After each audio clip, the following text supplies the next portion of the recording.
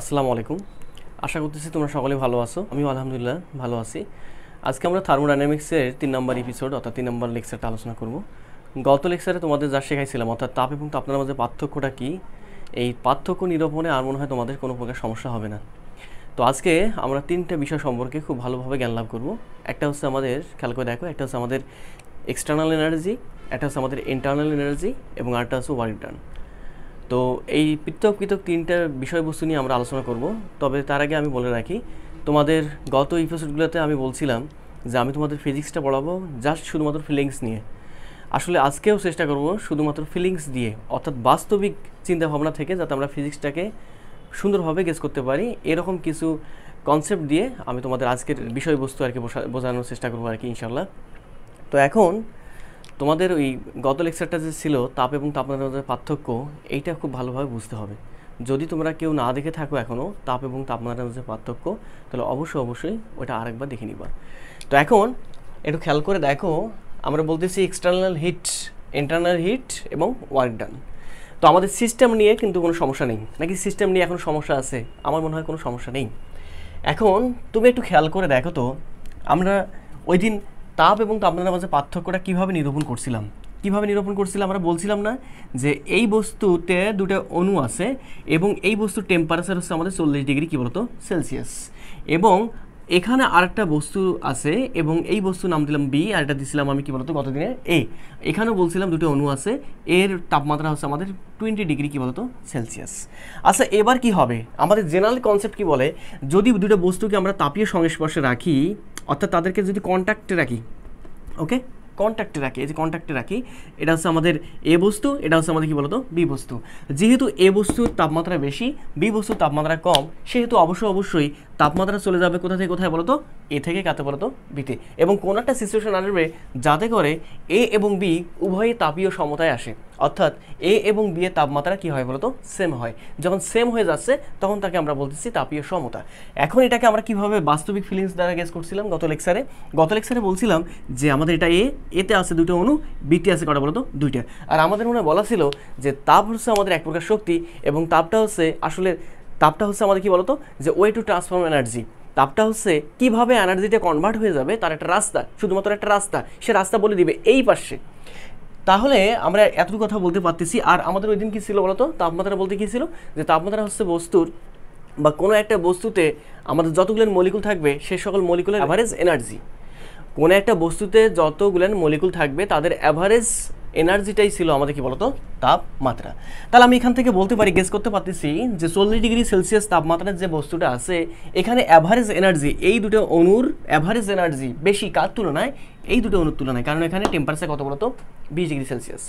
তাহলে আমি এতটুকু কথা বলতে পারি, যখন আমি এই দুটো বস্তুকে তাপীয় সংস্পর্শে মানে একত্রে অ্যাডজয়েন্ট অবস্থায় রাখবো, তখন তুমি একটু খেয়াল করে দেখো, এই প্রাচীরটা আমি মনে করি আমার নেই, জাস্ট গেস করার জন্য আমি বলতে পারি না এর তাপমাত্রা ছিল বেশি, যার ফলে এই মলিকুলের বা এই অণুদ্বয়ের অ্যাভারেজ এনার্জিটা কেমন থাকে বলতো অনেক বেশি, কার তুলনায়, বি এর তুলনায়। তাহলে একটু খেয়াল করে দেখো, এ অণুটা বি অণু যখন হিট করবে, এর অণু যখন বি এর অণুকে হিট করবে, তাহলে আমরা মানে এখান থেকে বলতে পারি যে এর তাপমাত্রা বেশি, যার ফলে এর অণুসমূহের অ্যাভারেজ গতিশক্তি বা অ্যাভারেজ এনার্জি, আমি গতিশক্তি বলতেছি আবার এনার্জি বলতেছি, আমরা আপাতত মনে করি নেই অ্যাভারেজ এনার্জি, ওকে, অ্যাভারেজ এনার্জি, এর অ্যাভারেজ এনার্জি বেশি কার তুলনায়, এর তুলনায়, যার ফলে এই কম বেশিওয়ালা এনার্জিটা যখন কমওয়ালা এনার্জিকে হিট করবে, তখন এর এনার্জি হারাবে, আর এনার্জি কি হবে বলতো বৃদ্ধি পাবে।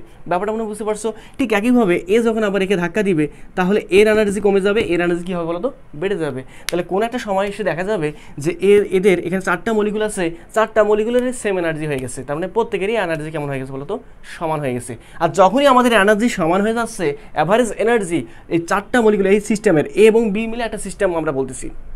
পৃথক সিস্টেম ছিল যখন তাপীয় সংস্পর্শে, অর্থাৎ আমরা যখন সেম প্লেসে নিয়ে আসছি, তখন আমরা বলতেছি কোন একটা সিচুয়েশনে এসে এদের মাঝে অ্যাভারেজ এনার্জি কেমন হয়ে যাবে বলতো সেম হয়ে যাবে। আর যখনই অ্যাভারেজ এনার্জি সেম হয়ে গেল, তখন আমরা বলতেছি তারা তাপীয় সংস্পর্শে চলে আসছে।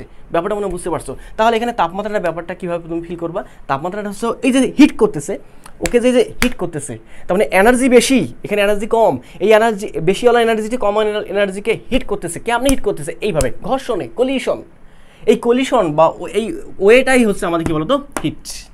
ব্যাপারটা আমরা বুঝতে পারছো? ওকে, তাহলে আমরা এখন আলোচনা করব এক্সটার্নাল হিট নিয়ে। এক্সটার্নাল হিট দ্বারা তুমি মনে হয় বুঝতে পারতেছো, এক্সটার্নাল হিট এটা হচ্ছে আমাদের এক্সটার্নাল, জানো তো, বাহ্যিক। কি বলতো? বাহ্যিক। বাহ্যিক হিট বলতে আমাদের তাপ। তাহলে বাহ্যিক তাপ বা এক্সটার্নাল হিট আসলে আদৌ কি? তারপর আমাদের এখানে থাকতেছে ইন্টারনাল হিট, অথবা এটাকে আমরা শর্টকে বলবো অভ্যন্তরীণ, অভ্যন্তরীণ শক্তি অথবা অভ্যন্তরীণ তাপ। ওকে, আর আমাদের আছে ওয়ার্ক ডান। ওয়ার্ক ডান বলতে আমাদের কৃত কাজ। কৃত কাজ, আসলে কৃত কাজটা আবার কি? আমরা তিনটা বিষয়বস্তু অর্থাৎ তিনটা কনসেপ্ট নিয়ে পৃথক পৃথকভাবে আলোচনা করব। এখন তোমাকে আমি বাহ্যিক তাপ এটা একটু বোঝাই। আমরা যেহেতু থার্মোডাইনামিক্স নিয়ে আলোচনা করতেছি, আমরা এই সিচুয়েশনে আমরা একটা থার্মোডাইনামিক্যাল সিস্টেম আলোচনা করব। থার্মোডাইনামিক্যাল সিস্টেম। এখন থার্মোডাইনামিক্যাল সিস্টেমটা কেমন হবে একটু খেয়াল করে দেখো। আমি মনে করে নিলাম যে আমাদের এইটা হচ্ছে একটা সিলিন্ডার। ওকে, এটা হচ্ছে আমাদের একটা কি বলতো সিলিন্ডার, এবং এই সিলিন্ডারটা হচ্ছে আমাদের থার্মোডাইনামিক্যাল, এই সিলিন্ডারটা হচ্ছে দেখো, এই সিলিন্ডারটা হচ্ছে আমাদের থার্মোডাইনামিক্যাল সিস্টেম। ওকে, সিস্টেম নিয়ে তো সমস্যা নেই, এটা হচ্ছে আমাদের থার্মোডাইনামিক্যাল সিস্টেম, মানে তাপগতিবিদ্যা আমি ব্যবহার করব এই সিস্টেমটাকে। তাপগতিবিদ্যার কোনো একটা পরীক্ষণের জন্য এখানে আমি চুজ করতেছি, দ্যাটস ওয়াই এটা হচ্ছে আমাদের একটা থার্মোডাইনামিক্যাল কি বলতো সিস্টেম। এখন একটু খেয়াল করে দেখো তো, আমি মনে হয় একটা কাজ করতে পারি। কীরকম কাজ? এই সিস্টেমে অর্থাৎ এই সিলিন্ডারে আমি একটা পিস্টন লাগাই দিছি। এই তো পিস্টন, এটাকে বলতেছি আমি পিস্টন একটা। এখন পিস্টন বিষয়টা কি এটা মনে হয় তুমি বুঝতে পারো নাই। তো তোমাদের সিস্টেম এবং পিস্টন বোঝানোর জন্য সুন্দর একটা উদাহরণ আছে, একটু খেয়াল করে দেখো। আমাদের এটা হচ্ছে পুরো সিস্টেম। ওকে, এটা হচ্ছে পুরো সিস্টেম, যেখানে এরকম ছিল, অর্থাৎ সিলিন্ডার এবং পিস্টন মিলে যেরকম আমি বলছিলাম যে পুরো সিস্টেম, সেখানেও এখানে পুরো সিস্টেম। ওকে, এই সিস্টেমের আশেপাশটা হচ্ছে পরিবেশ, এটা পরিবেশ, এটা হচ্ছে আমাদের পরিবেশ। ঠিক এখানেও সিস্টেম, সিস্টেমের আশেপাশে হচ্ছে আমাদের কী বলতো পরিবেশ। এবার এইটা হচ্ছে আমাদের সিলিন্ডার, এটা হচ্ছে আমাদের সিলিন্ডার, এবং এই খাপাটা যেটা আছে এটা হচ্ছে আমাদের পিস্টন। এবং আমরা যে সকল পিস্টন এখানে ইউজ করব সে সকল পিস্টন অবশ্যই হবে আমাদের ফ্র্যাকশনলেস, অর্থাৎ আমাদের যত প্রকার আমরা পিস্টন ইউজ করব এখানে বা ব্যবহার করব সবগুলো হবে আমাদের ঘর্ষণবিহীন। আচ্ছা, যদি এমনটা হয়ে যায়, তুমি একটু খেয়াল করে দেখো তো, তুমি তোমার চিন্তা ভাবনা দিয়ে একটু বলো তো, যদি আমাদের এই পিস্টনটা ঘর্ষণবিহীন হয়, এখানে এটা পিস্টন আর এখানে এটা আমাদের কি বলো তো সিলিন্ডার, এই সিলিন্ডারে এই পিস্টনটা যদি আমাদের ঘর্ষণবিহীন হয়, তাহলে তুমি কি বলবো বলো তো? যদি এমনটা হয়ে যায়, গ্লাসের ভিতর, এই গ্লাসের ভিতর যত প্রকার অণু আছে, সাপোজ মনে করলাম এই গ্লাসের ভিতর আমি আছি, এই গ্লাসের ভিতর আমি, আর উপরের যে সারফেসটা আছে অর্থাৎ পরিবেশ, এই পরিবেশে আছে তোমাদের ভাবি। আচ্ছা, যদি এমনটা হয়ে যায়, তোমার পরিবেশে তো ভাবি আছে, তোমার ভাবি এসে বল প্রয়োগ করতেছে, আবার আমিও গ্লাসের ভিতর থেকে বল প্রয়োগ করতেছি। আমার বল যদি বেশি হয়ে যায়, তাহলে এই পিস্টনটা কোন দিকে উঠবে? অবশ্যই উপর দিকে। আর যখনই উপর দিকে উঠতেছে, একটু খেয়াল করে দেখো, মানে সুন্দর একটা কনসেপ্ট চলে আসছে কিন্তু। আমি বল প্রয়োগ করতেছি কোন দিকে? গ্লাসের ভিতর থেকে উপর দিকে। ওকে, আমি বল প্রয়োগ করতেছি গ্লাসের ভিতর থেকে কোন দিকে? উপর দিকে। পিস্টনটা উঠতেছে কোন দিকে? উপর দিকে। তাহলে বল প্রয়োগ করতেছি, আবার একটা নির্দিষ্ট পরিমাণ সরানো হচ্ছে। আমি বলতে পারি না যে এই ক্ষেত্রে, খেয়াল করে দেখো, এই ক্ষেত্রে সিস্টেম নিজে কাজ করতেছে, বল প্রয়োগ করতেছি, বল প্রয়োগ করার সঙ্গে সঙ্গে কী হচ্ছে বলতো? সরানো হচ্ছে।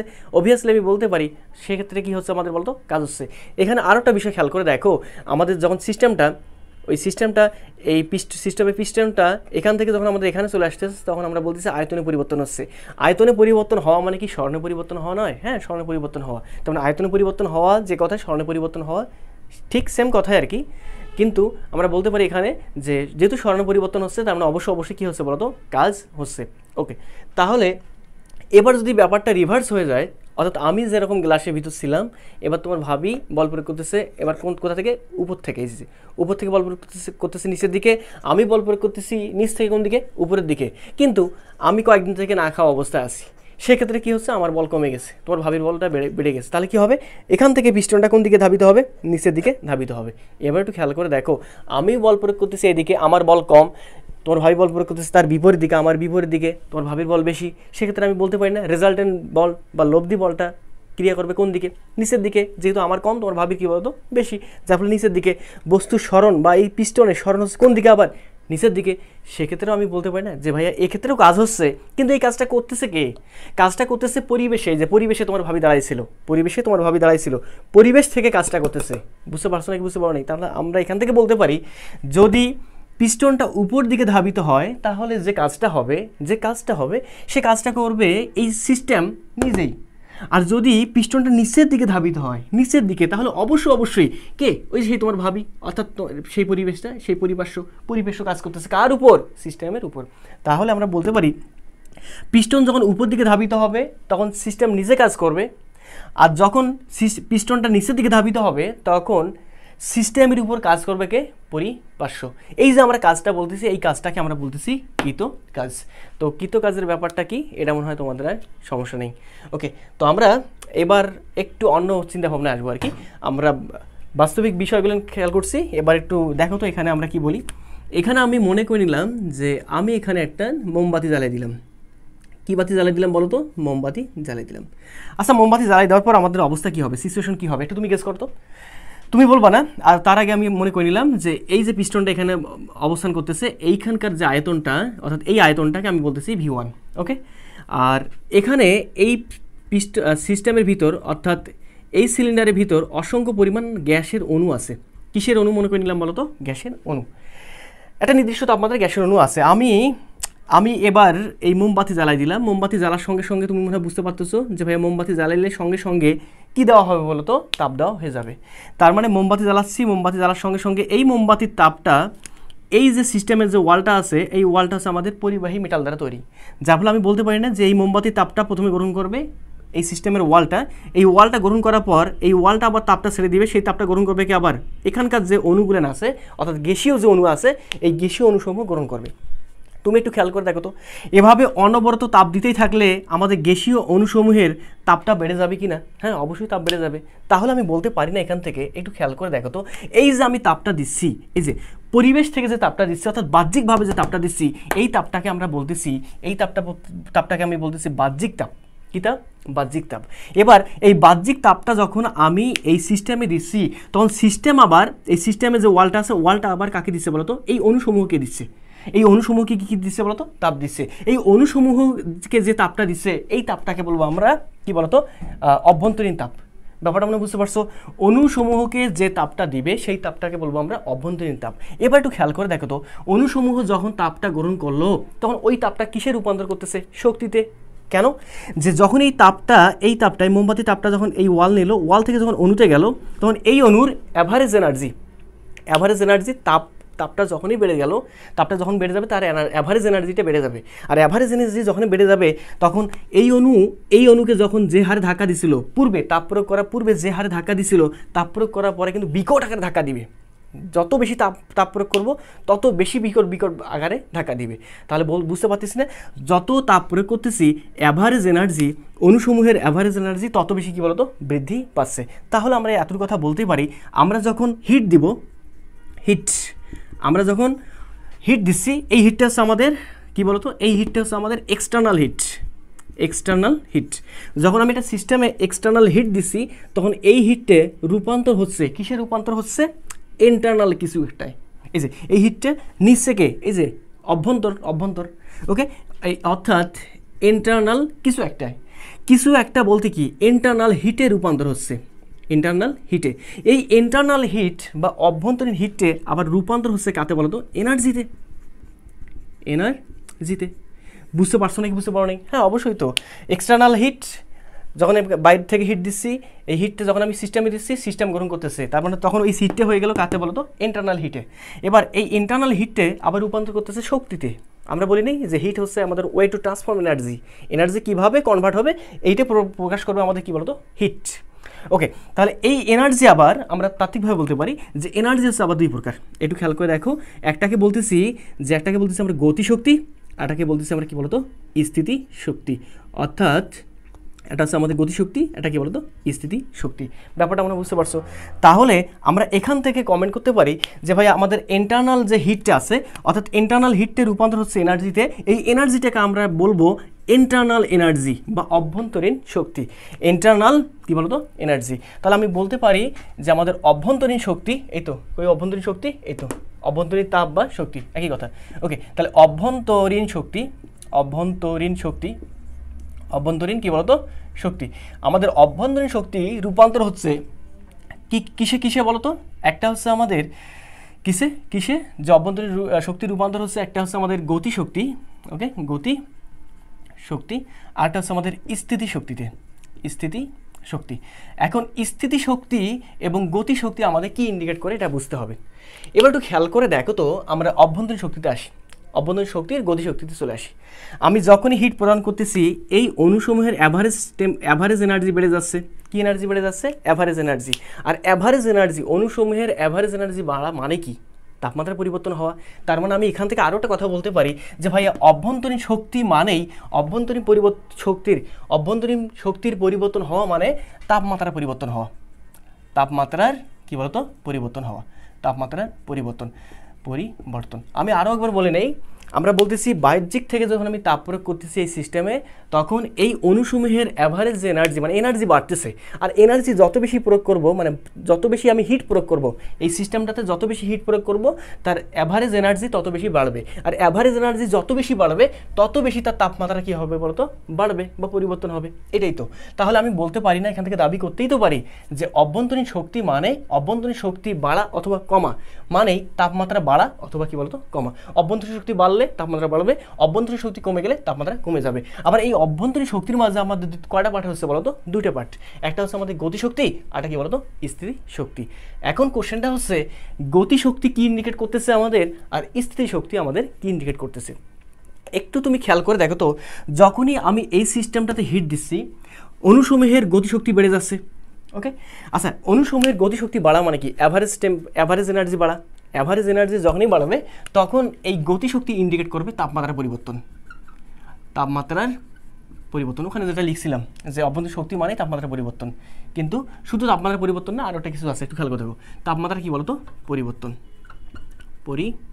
কিন্তু আমরা মনে করি না, গ্যাসের ক্ষেত্রে মনে করি না যে শুধুমাত্র তাপমাত্রার পরিবর্তন। আর স্থিতি শক্তি মানে কি? একটু খেয়াল করে দেখো স্থিতি শক্তির মানেটা কি। আচ্ছা, একটু খেয়াল করে দেখো তো, আমরা যখন তাপমাত্রা প্রয়োগ করছিলাম, দেখো এখানে একটু খেয়াল করে দেখো, এই সিস্টেমে যখন আমি তাপমাত্রা প্রয়োগ করি নেই, তখন কি হয়েছিল? তখন একটু খেয়াল করে দেখো, এদের অণুসমূহের গতিশক্তি একটা নির্দিষ্ট পর্যায়ে ছিল। যখন আমি তাপমাত্রা প্রয়োগ করতেছি তখন এদের অণুসমূহের গতিশক্তি বেড়ে গেছে। যখনই গতিশক্তি বাড়বে, তুমি বুঝতে পারতেছো না, যখনই গতিশক্তি অণুসমূহের বাড়বে তখন এই অণুটা এই দেওয়ালে এসে প্রচুর পরিমাণ বলে আঘাত করবে, আবার এই অণুটাও এই দেওয়ালে এসে প্রচুর পরিমাণ হিট দিবে, মানে তাপ বল প্রয়োগ করবে। এখানেও এই অণু বল প্রয়োগ করবে, এখানেও এই অণুটা বল প্রয়োগ করতেছে। প্রত্যেকটা অণু এই যে প্রাচীর আছে, এই পিস্টন আছে, এই পিস্টনের গায়ের উপর কি বলতো? বল প্রয়োগ করতেছে। পিস্টনের গায়ের উপর যদি বল প্রয়োগ করে, তুমি এবার একটু খেয়াল করে দেখো তো, পিস্টন কি আর ওখানে থাকবে না? কারণ পিস্টনটা আমাদের ঘর্ষণবিহীন। তাহলে পিস্টনটা কোথায় যাবে? পিস্টনটা তার থেকে একটু উপরে যাবে, এই যেখানে। আমি মনে করলাম যে এখানে আসছে, যেহেতু V1 আয়তন ছিল এখানে, তাহলে এখানে যে আয়তনটা হবে সেটা অবশ্যই V1 হবে না, V1 থেকে ভিন্ন কিছু হবে। নাম দিলাম এটা কি বলতো? V2। তাহলে আমি বলতে পারি এই সেই বল প্রয়োগ করার ফলে সিস্টেমের যে পিস্টনটা ছিল, পিস্টনটা V1 থেকে কতটুকু আসছে বলতো? V2 আসছে। আমি বলতে পারি না যে আয়তনে পরিবর্তন হচ্ছে। এখানে কিসের পরিবর্তন হচ্ছে? আয়তনে পরিবর্তন হচ্ছে।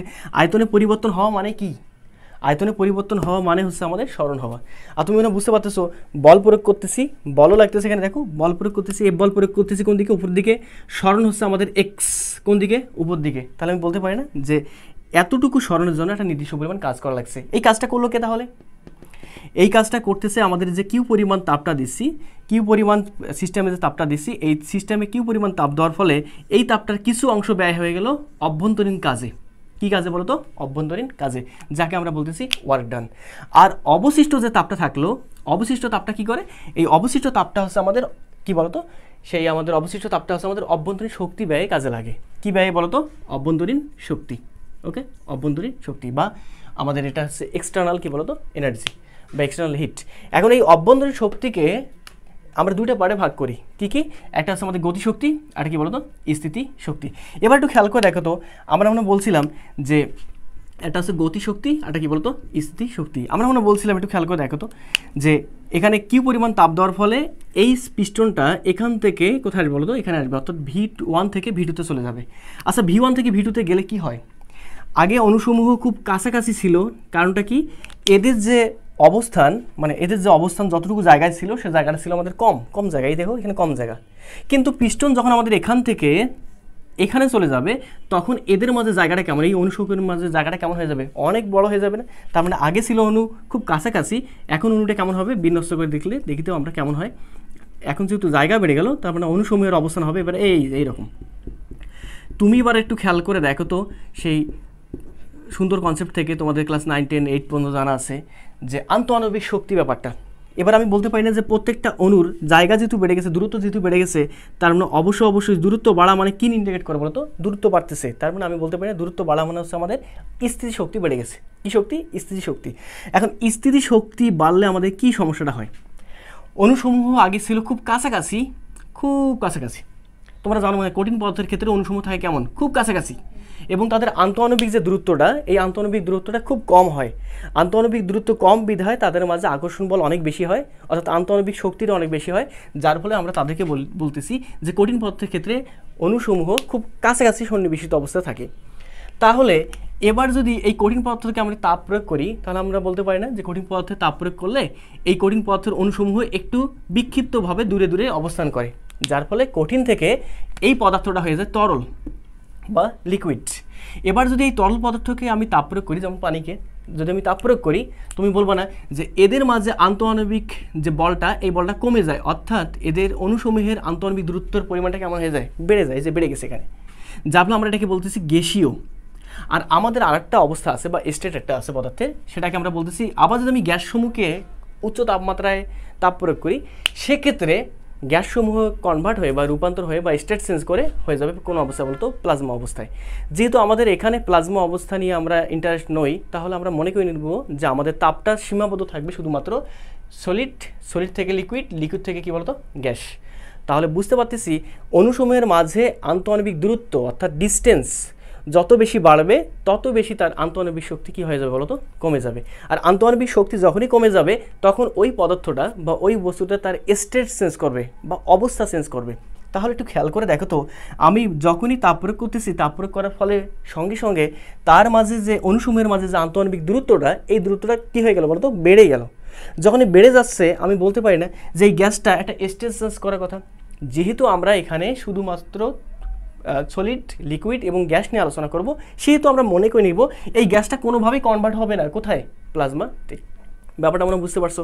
তাহলে আমরা বলতে পারি যে পদার্থের ক্ষেত্রে বা এই ক্ষেত্রে আমাদের তাপ প্রয়োগ করলে যদি বস্তুর কী হয় বলতো? অভ্যন্তরীণ শক্তি পরিবর্তন হবে, এবং অভ্যন্তরীণ শক্তি পরিবর্তন হয় কটা ভাগে ভাগ হবে? দুটো ভাবে। একটা হচ্ছে আমাদের গতিশক্তি, এটা কি বলতো? স্থিতি শক্তি। গতিশক্তি আমাদের ইন্ডিকেট করবে, গতিশক্তি ইন্ডিকেট করবে আমাদের কি বলতো? অ্যাভারেজ এনার্জি, তাই তো? এই যে গতিশক্তি যত বেশি হবে তত বেশি তারা পরস্পরকে হিট করবে, আর যত বেশি পরস্পরকে হিট করবে তাদের মাঝে অ্যাভারেজ এনার্জির মানটা কেমন হবে? বেশি হয়ে যাবে। আর অ্যাভারেজ এনার্জি যখন বেশি হয়ে যাবে তখন তাপমাত্রা বেশি হয়ে যাবে। তার মানে আমরা বলতে পারি যে আমরা যে পরিমাণ একটা সিস্টেমে তাপ প্রয়োগ করতেছি, এই তাপটা হচ্ছে আমাদের বাহ্যিক তাপ। কেমন তাপ? বাহ্যিক তাপ। এই বাহ্যিক তাপ প্রয়োগ করার ফলে একটা সিস্টেমে ওই তাপটা দুইটা ভাগে বা দুটো কম্পোনেন্টে ভাগ হয়ে গেল। তাহলে আমরা বলতে পারি যে কোনো একটা সিস্টেমে দেখো তো, কোনো একটা সিস্টেমে তাপ প্রয়োগ করলাম, এই তাপটা দুটো কম্পোনেন্টে ভাগ হয়ে গেল। একটা কম্পোনেন্ট কাজে লাগতেছে আমাদের অভ্যন্তরীণ শক্তি, আর এই অভ্যন্তরীণ শক্তিতে কয়টা পোর্শন আছে? দুইটা কম্পোনেন্ট। কয়টা? আবার দুইটা। একটা গতিশক্তি, একটা হচ্ছে গতি, একটা কি বলতো? স্থিতি। অর্থাৎ একটা গতি আর একটা কি বলতো? স্থিতি। আর একটা পার্ট আছে যেটা কি হয় বলতো? এই সিস্টেমের পিস্টনটা এখান থেকে এখানে ছিল, এখান থেকে এখানে যাচ্ছে। তার মানে আমি বলতে পারি না যে অবশ্যই এই সিস্টেমের যে অণুগুলো আছে, এই অণুগুলো বল প্রয়োগ করতেছে কাকে? পিস্টনটাকে, যার ফলে পিস্টনটা সরণ হচ্ছে উপরের দিকে। যেহেতু বল প্রয়োগ করলে সরণ করতেছে, তার মানে আমি বলতে পারি ওই তাপটাই ব্যয় হচ্ছে আমাদের একটা কাজ করতে। কাজ করতে। তার মানে আমি বলতে পারি যে আসলে তাপ ইজ ইকুয়াল টু অভ্যন্তরীণ শক্তি প্লাস কি বলতো? কাজ। তাহলে আমি আরও কথা বলতে পারি যে তাপ এভাবে লিখবো আর কি, তাপ ইজ ইকুয়াল টু অভ্যন্তরীণ শক্তি প্লাস কি বলতো? কাজ। ওকে, এটাকে আমরা বলতেছি ক্লোসিয়াসের মতবাদ। কিসের মতবাদ? ক্লোসিয়াসের মতবাদ। ক্লোসিয়াস এভাবে বলতেছে, এটাকে বলতেছি আমরা তাপগতিবিদ্যার প্রথম সূত্র আর কি। তোমরা যদি ওই সময় জন্মগ্রহণ করতে, তোমরাও আজকে হয়তো বা ক্লোসিয়াসের মতো কোনো একটা বিবৃতি দিয়ে দিতে আর কি। তো আমরা কীভাবে বলবো যে কোনো একটা সিস্টেমে যদি আমরা তাপ প্রয়োগ করি, তাহলে ওই তাপটা দুটো ভাগে ভাগ হয়ে যাবে। একটা ভাগ রূপান্তর হবে ওই সিস্টেমের অভ্যন্তরীণ শক্তি পরিবর্তন করতে, এবং আরেকটা হবে ওই সিস্টেম দ্বারা কাজ করতে অথবা ওই সিস্টেমের উপর কাজ করতে। এই তো। আচ্ছা, একটু খেয়াল করে দেখো তো, আমরা বলতে পারি না যে অভ্যন্তরীণ শক্তি, আচ্ছা অভ্যন্তরীণ শক্তি তারপর বাহ্যিক শক্তি, এটা কি ওয়ান কাইন্ড অফ কি এনার্জি না? হ্যাঁ, অবশ্যই ওয়ান কাইন্ড অফ এনার্জি। তার মানে আমি বলতে পারি এটা হচ্ছে একটা শক্তি। অভ্যন্তরীণ শক্তি মানে শক্তি, এটা কাজও এক প্রকার কি বলতো? শক্তি। বুঝতে পারছো নাকি? বুঝতে পারো নাই? তাহলে আমি বলতে পারি না এখান থেকে যে তাপও এক প্রকার কি বলতো? শক্তি। তার মানে আমাদের আসি কি ultimately Shakti is equal to Shakti. Two শক্তি না, কিন্তু জাস্ট শক্তিগুলো আমরা যোগ করতেছি। যেখান থেকে পাচ্ছি ডান সাইডে পাচ্ছি শক্তি, বাম সাইডে কি পাচ্ছি শক্তি। শক্তি ব্যতীত অন্য কিছু আছে নাকি? না।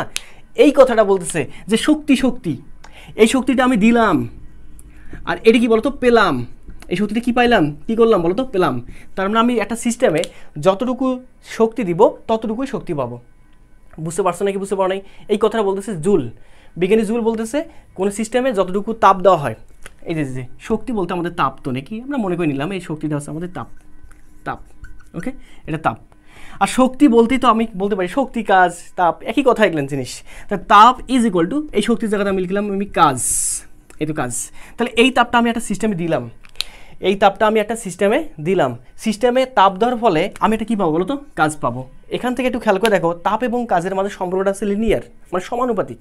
তার মানে আমি যত পরিমাণ সিস্টেমে তাপ দিব তত পরিমাণ সিস্টেম থেকে কী পাবো বলো তো কাজ পাবো। এই জন্য জুল বলতেছে কোনো একটা সিস্টেমে তাপ যতটুকু সরবরাহ করা হবে কাজ হবে ঠিক ততটুকু। তার মানে তাপ এবং কাজ পরস্পরের সাপেক্ষে কী বলতো সমানুপাতিক। এই সমানুপাতিক কথা বলছে বিজ্ঞানী জুল। আর আমাদের কোলোসিয়াসের মতামত হচ্ছে যে কোনো সিস্টেমে যদি আমি তাপ প্রয়োগ করি তাহলে ওই তাপটা দুটো কম্পোনেন্টে ভাগ হবে। এটা হবে আমাদের তার অভ্যন্তরীণ শক্তি ব্যয় রূপান্তর হবে বা ব্যয় হবে, আর একটা হবে কি বলতো সেই সিস্টেম দ্বারা কাজ করবে অথবা সিস্টেমের উপর কাজ করবে। সিস্টেম দ্বারা কাজ মনে হয় বুঝতে পারছো, সিস্টেমের উপর বুঝতে পারো নাই। সিস্টেমের উপর বলতে হচ্ছে পরিবেশ যদি সিস্টেমের উপর কাজ করে। এই তো এবার একটু আসো অন্য কোথায়। তো আমরা এ পর্যন্ত মনে এতটুকু কথা বলতেই পারি, যত সকল এক্সপেরিমেন্ট করলাম এখান থেকে, মানে যত প্রকার অনুসন্ধান করলাম এখান থেকে আমাদের এতটুকু কথা মানে বের হয়ে আসে যে আমরা একটা কোনো সিস্টেমে যদি তাপ প্রয়োগ করি, ওকে, কোনো একটা সিস্টেমে তাপ প্রয়োগ করলাম, এই তাপটা দুটো কম্পোনেন্টে ভাগ হয়ে যাবে, তাই তো। একটা হচ্ছে আমাদের অভ্যন্তরীণ শক্তি, আর অভ্যন্তরীণ শক্তি বুঝতে পারতেছো, অভ্যন্তরীণ শক্তি। আরেকটা হচ্ছে আমাদের কী বলতো কৃত কাজ। এখন কাজটা সিস্টেমও করতে পারে, আবার পরিবেশও সিস্টেমের উপর করতে পারে। আর তোমাদের মনে হয় বলছিলাম কিছুক্ষণ আগে দেখাইছিলাম, আমরা দেখছিলাম যে অভ্যন্তরীণ যে শক্তি হবে, অভ্যন্তরীণ শক্তির যে পরিবর্তন হবে, এই শক্তি পরিবর্তন হবে আবার দুইটা স্টেটে, মানে দুইটা সিস্টেমে। কি দুটো পর্যায়ে। একটা হচ্ছে আমাদের গতিশক্তি পরিবর্তন হবে, তাই তো। আর একটা হচ্ছে আমাদের কী বলতো স্থিতি শক্তি। আর গতিশক্তি যেটা ইন্ডিকেট করে, দেখো গতিশক্তি যেটা ইন্ডিকেট করে সেটা হচ্ছে আমাদের কিসের বলতো, গতিশক্তি আমাদের ইন্ডিকেট করতেছে শুধুমাত্র টেম্পারেচারের পরিবর্তন। গতিশক্তি বা ইকে আমাদের ইন্ডিকেট ওকে। গতিশক্তির পরিবর্তন হওয়া মানেই আমাদের টেম্পারেচারের পরিবর্তন হওয়া। কিসের পরিবর্তন? টেম্পারেচারের পরিবর্তন হওয়া, ওকে। আর আমাদের স্থিতি শক্তি বা বিভব শক্তির পরিবর্তন হওয়া মানেই আমাদের বা ইন্ডিকেট করতেছে, আমাদের কি ইন্ডিকেট করতেছে বলতো স্টেট সেন্স অফ স্টেট অথবা স্টেট সেন্স, ওকে, স্টেট সেন্স। ব্যাপারটা মনে বুঝতে পারছো? তাহলে স্টেট সেন্স দ্বারা আমি বোঝাচ্ছি যে অবস্থার পরিবর্তন, কঠিন থাকলে তরল থাকলে গ্যাসীয়, আর গ্যাসীয় থাকলে আমাদের এটা পরিবর্তন হয়ে কোথায় হবে বলতো প্লাজমা অবস্থায়। যেহেতু আমাদের প্লাজমা নিয়ে আমরা কনসার্ন না বা ইন্টারেস্ট না, আমরা প্লাজমাটাকে অ্যাভয়েড করবো বা ইগনোর করবো। এখন আমরা এখান থেকে মনে হয় এতটুকু কথা লিখতে পারি যে তাপ ইজ ইকুয়াল টু, মানে যতটুকু আমি দিলাম, ওকে, তাপ ইজ ইকুয়াল টু অভ্যন্তরীণ শক্তি প্লাস কি বলতো কাজ, ওকে। আমরা যেটাকে শর্ট ফর্মে লিখি, ওকে, এটা তোমরা কথায় লিখবো ইংলিশ অ্যালফাবেট দ্বারা। কীভাবে লিখবো? যে তাপটা আমরা প্রকাশ করবো কিউ দ্বারা। সামান্য পরিমাণ যদি তাপ দেই সেক্ষেত্রে আমাদের ডেল কিউ, ওকে। তোমাদের বই হয়তো এভাবে দেওয়া আছে যে delta Q is equal to অভ্যন্তরীণ শক্তি। আমরা এভাবে প্রকাশ করবো, অভ্যন্তরীণ শক্তিকে প্রকাশ করবো আমরা ইউ দ্বারা। কী দ্বারা? ইউ। যেহেতু যৎ সামান্য বা ক্ষুদ্রাতি ক্ষুদ্র, এই জন্য আমি বলবো ডেল্টা ইউ। এই তো ডেল্টা ইউ প্লাস কাজ।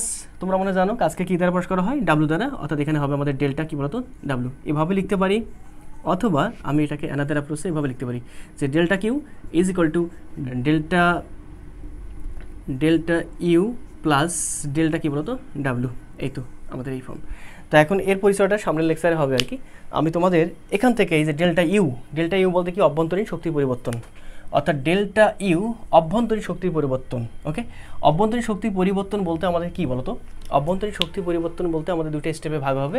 একটা হবে টেম্পারেচারের পরিবর্তন অর্থাৎ গতিশক্তির পরিবর্তন, একটা কী বলতো, আরটা হচ্ছে আমাদের অবস্থার পরিবর্তন।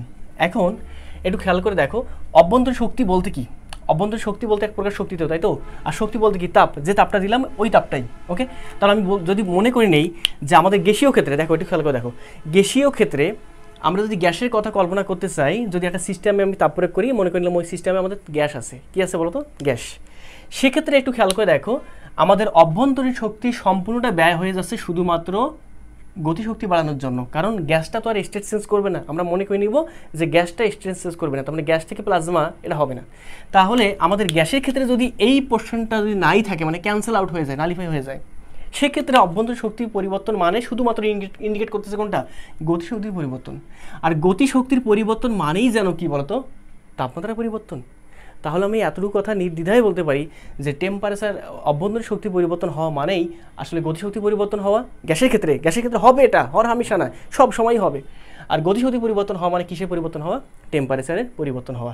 তাহলে আমরা এই অভ্যন্তরীণ শক্তি, এই ইকুয়েশনটা যদি আমি গ্যাসীয় ক্ষেত্রে বলি, গ্যাসের ক্ষেত্রে, তো আমরা যেহেতু তাপগতিবিদ্যা নিয়ে আলোচনা করতেছি এবং তাপগতিবিদ্যার যত প্রকার সিস্টেম থাকবে ওই সিস্টেমের ভিতর থাকবে আমাদের গ্যাস, আদর্শ গ্যাস। ওকে, এখন আপাতত আদর্শ কথা বাদ দাও, শুধুমাত্র গ্যাস মনে রাখো। যেহেতু গ্যাস থাকতেছে, তার মানে আমি বলতে পারি গ্যাসের ক্ষেত্রে কোনো পরিমাণ স্টেট চেঞ্জ হবে না, তার মানে অবস্থা পরিবর্তন হবে না। তাহলে আমরা বলতে পারি না যে গ্যাসের ক্ষেত্রে অভ্যন্তরীণ শক্তির পরিবর্তনটা সম্পূর্ণরূপে পরিবর্তন হবে গতিশক্তিতে। আর গতিশক্তি পরিবর্তন হওয়া মানে কি ইন্ডিকেট করতেছে? টেম্পারেচারকে। তাহলে একটু খেয়াল করে দেখো তো, যদি কোথাও এমনটা হয়ে যায়, তোমাদের কিছু কিছু কোশ্চেন আসছে, যেমন ঢাবিতে প্রায়শই একটা কোশ্চেন করে থাকে আর কি, বা কিছু প্রায়শই কোশ্চেন করে থাকে গতিশক্তি নিয়ে, ইসি শক্তি নিয়ে, তখন আমরা কীভাবে ম্যাথগুলো সলভ করবো? আমরা বলতে পারি না অভ্যন্তরীণ শক্তিটা আমি পাচ্ছি কোথা থেকে? হিট থেকে। তার মানে আমি বলতে পারি না যে hit Q is equal to, তা অভ্যন্তরীণ শক্তি মানে তো আমাদের হিট, তাই তো? Hit Q is equal to গতিশক্তি। ব্যাপারটা মনে বুঝতে পারছো? এটা কখন প্রযোজ্য? এটা প্রযোজ্য হচ্ছে যদি আমাদের অভ্যন্তরীণ শক্তিটা শুধুমাত্র পরিবর্তন হয়ে যায়, অভ্যন্তরীণ শক্তি যতটুকু থাকবে ততটুকু পরিবর্তন হয়ে যাচ্ছে কোন শক্তিতে? গতিশক্তিতে। গ্যাসের ক্ষেত্রে দেখো এটা কিন্তু আমাদের থাকতেছে না, থাকছে শুধুমাত্র কোন পার্টটা? এইটা। তার অভ্যন্তরীণ শক্তি ইজ ইকুয়াল টু কি বলতো? গতিশক্তি পরিবর্তন। এই জন্য লিখতেছি কিউ ইজ ইকুয়াল টু ইকে। আচ্ছা, এখান থেকে কাজ করা যায় না? আমরা জানি না কিউ সমান কি বলতো? M S delta theta. তাহলে কিউ সমান এম এস ডেল্টা থিটা, যেখানে এমটা হচ্ছে ওই পদার্থের ভর, এসটা হচ্ছে ওই পদার্থের আপেক্ষিক তাপ, ডেল্টা থিটা হচ্ছে ওই পদার্থের তাপমাত্রার পরিবর্তন। ইজ ইকুয়াল টু গতিশক্তি বলতে আমাদের কি বলতো? হাফ এম কি বলতো? V square. এবার একটু খেয়াল করে দেখো তো, এই এম আর এই এম উভয় পাশ থেকে ক্যান্সেল আউট করা যায় কিনা? হ্যাঁ, ক্যান্সেল আউট করা যায়, কারণ একই পদার্থের ভর। তাহলে এখান থেকে দেখো তো, আমি যদি কখনো ভির মান বের করতে চাই, তাহলে V is equal to square root, স্কোয়ারটা আছে বা সে স্কোয়ার রুট কেমন হবে বলতো? মানে স্কোয়ার আছে বা সেগুলো কী হবে? স্কোয়ার রুট হবে। কতটুকু হচ্ছে বলতো? Twice S delta theta. তার মানে আমি এখান থেকে দেখো একটা সূত্র কিন্তু দাঁড় করে ফেলছি, এখান থেকে V is equal to root over twice S delta theta. তার মানে আমাকে যদি এভাবে কোনো কোশ্চেন করে থাকে, সাপোজ মনে করেন একটা বুলেট, এই বুলেটটা হচ্ছে আমাদের সীসার তৈরি, এই বুলেটটা হচ্ছে আমাদের কিসের বলতো? সীসার তৈরি। এই তো এই আমাদের একটা বুলেট, এই বুলেটটা হচ্ছে সীসার তৈরি। এই সীসার তৈরি বুলেটটা একটা দেওয়ালে গিয়ে হিট করলো, এটা দেওয়ালে গিয়ে হিট করলো। দেওয়ালে গিয়ে হিট করার সঙ্গে সঙ্গে বলতেছে যে এই বুলেটটা দেওয়ালে যখন হিট করবে তখন এই বুলেটের তাপমাত্রা কিন্তু এটা বেড়ে যাবে।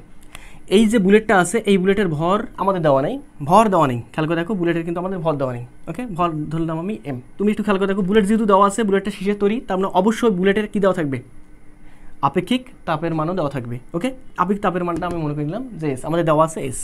এবার এই বুলেটটা যখন দেওয়ালে গিয়ে হিট করবে, ওই বুলেটটার দেখো তো দেওয়ালে গিয়ে হিট করার সঙ্গে সঙ্গে, এই যে বুলেটটা যখন দেওয়ালে গিয়ে হিট করবে, তাহলে আমি বলতে পারি না সমগ্র পরিমাণ, যখন দেওয়ালে গিয়ে হিট করতেছে সমগ্র পরিমাণ গতিশক্তি, এই যে যখন গতিশীল অবস্থা ছিল তখন থাকবে তার গতিশক্তি। আমি বলতে পারি না যে সমগ্র পরিমাণ গতিশক্তি কনভার্ট হয়ে যাবে কাতে বলো তো? তাপে। ব্যাপারটা মনে বুঝতে পারছো? সমগ্র পরিমাণ গতিশক্তি কনভার্ট হয়ে গেল কাতে বলো তো? তাপে। তাহলে আমাদের এই বুলেটের ক্ষেত্রে গতিশক্তি কনভার্ট হয়ে যাচ্ছে কাতে? তাপে। আর তাপ মানে কি? এম এস ডেল্টা থিটা, আর ইকে মানে হাফ এম বি স্কোয়ার। এবার আমাদের কোশ্চেন করতেছে, যদি কোনো বুলেটের ভর এত হয় এবং তার বুলেট যে পদার্থ দ্বারা তৈরি, সেই পদার্থের আপেক্ষিক তাপ আমাদের এত হয়, তাহলে বলতে হবে যদি ওই বুলেটটি কোনো দেওয়ালে গিয়ে হিট করে এবং সেই সম্পূর্ণ গতিশক্তিতে তাপে রূপান্তর হয়, সেক্ষেত্রে ওই বুলেটের তাপমাত্রার পরিবর্তনটা কত হবে? তাহলে আমাকে বের করতে হবে, এবার বের করতে হবে ডেল্টা থিটা। বুঝতে পারছো? অথবা তোমাকে যদি বলে যে ওই বুলেটের বেগ কত ছিল বের করো, তখন আমাদের এই সূত্রটা কাজে লাগবে যে V is equal to root over twice S delta theta. এই তো। এবার যদি আমাদের এটা না দিয়ে আমাদের বিভব শক্তি কথা বলে, তার মানে কোনো সিস্টেমে বা কোনো ক্ষেত্রে আমাদের যদি এটা নালিফাই হয়ে যায়, আমাকে বললো যে অভ্যন্তরীণ শক্তি সম্পূর্ণটা ব্যয় হয় শুধুমাত্র আমাদের বিভব শক্তি পরিবর্তনের জন্য অথবা স্টেট চেঞ্জ করার জন্য, সেক্ষেত্রে আমি কি লিখবো? আমি বলতে পারি না অভ্যন্তরীণ শক্তি মানে কি বলতো? বলতে পারি না যে কিউ, অভ্যন্তরীণ শক্তি মানে তো হিট থেকে আমি তাপ পাচ্ছি, যে কিউ ইজ ইকুয়াল টু বা সমগ্র তাপটাই আমাদের রূপান্তর হয়ে গেল অবস্থার পরিবর্তন করার জন্য। তাহলে কিউ ইজ ইকুয়াল টু আমি কী লিখবো বলতো, যেহেতু স্থির শক্তি তার মানে অবশ্যই কী বলতো ইপি। তাহলে এখান থেকে বলতে পারি না কিউ সমান M S delta theta is equal to E P. E P বলতে আমাদের স্থির শক্তি কতটুকু বলতো, আমরা জানি বিভব শক্তি হচ্ছে আমাদের এম জি কী বলতো এইচ। এখান থেকে এম এম কী বলতো ক্যান্সেল আউট হয়ে যাচ্ছে। তাহলে এখান থেকে একটু খেয়াল করে দেখো তো, তোমাকে যদি বলে যে এইচ ইজ ইকুয়াল টু কত, তুমি বলবা না এইচ ইজ ইকুয়াল টু হচ্ছে আমাদের S delta theta divided by কী বলতো জি। এই তো এভাবে তোমাকে ঝর্ণার ক্ষেত্রে, ঝর্ণার কিছু ম্যাথ আছে বা জলপ্রপাতের কিছু ম্যাথ আছে, সে সকল ম্যাথে তোমাদের এই কোশ্চেনটা বা এই টার্মটা আমাদের চলে আসবে। এই সূত্রটা, এই সূত্র দিয়ে তুমি অনায়াসে বের করতে পারবা যে ঝর্ণা পড়তেছে, ঝর্ণা স্বদেশ থেকে ঝর্ণা পড়তেছে। ঝর্ণা যখনই আমাদের নিচের দিকে ধাবিত হবে বা নিচের দিকে পড়বে, তখনই কিন্তু ওই ঝর্ণা অর্থাৎ পানির তাপমাত্রা একটু বেড়ে যাবে। তোমাকে বলে দিল যে তাপমাত্রার পরিবর্তন বা পার্থক্য আমাদের এত, সেক্ষেত্রে তোমাকে নির্ণয় করতে বলবে এইচের মানটা কত, অর্থাৎ কত উচ্চতা থেকে ঝর্ণা পড়তেছিল। সেক্ষেত্রে এটা বের করার জন্য কোন সূত্রটা ব্যবহার করে বলো তো, এইটা। তো আমার মনে হয় ব্যাপারটা বুঝতে পারছো। আপাতত যতটুকু দিলাম, মানে যতটুকু তোমাদের পড়াইলাম আর কি, শেখাইলাম, ততটুকু খুব ভালোভাবে দেখো।